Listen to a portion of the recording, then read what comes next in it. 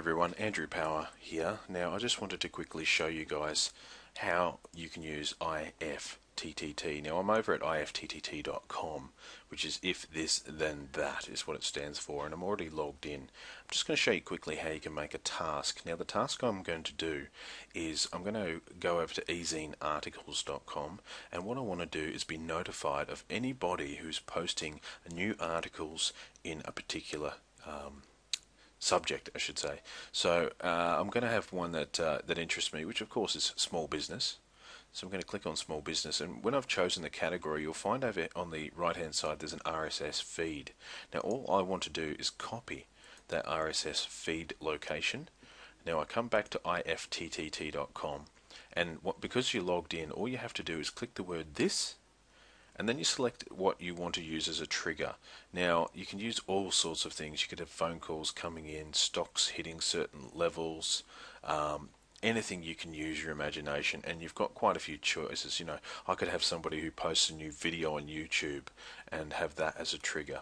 Now the trigger I want in this particular instance is feed, so I'm going to click feed, and it comes up with new feed item or new feed with matches. Now if there was a particular keyword I wanted articles on, such as marketing for small businesses, then I could use that as a keyword, but I just want to see any new articles at this point, so I'll click new feed item, and then I will paste that feed URL I got from Ezine Articles directly in there, and you can see it's just in there. We click create trigger, and that's now got the trigger. Now it's got that highlighted. I can just click that, and if I want to, I could have it automatically pasted on Facebook or Twitter. So if you have a Twitter following and you don't know where to get content, often new articles that are related to your niche is a great content.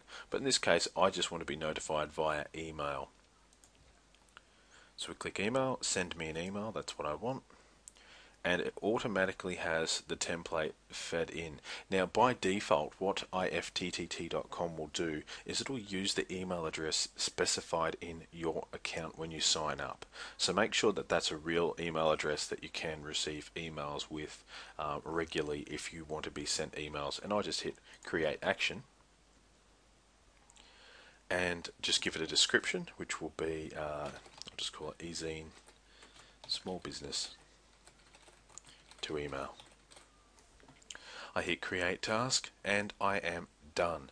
Anytime somebody posts an article, as you can see I've already got a couple set up here, anytime somebody posts an article to the small businesses section, it will automatically be emailed to me. And you can't do anything as simple as that. Look, you can add in other things, such as going to LinkedIn and getting information from LinkedIn. Somebody, for instance, posts something new on their profile, automatically let you know, so you can go back and check it out. It's great for keeping tabs on what your competitors are doing and what's happening in your industry. But other than that, enjoy IFTTT.com. This is Andrew Power, hoping you have a great day. See you later.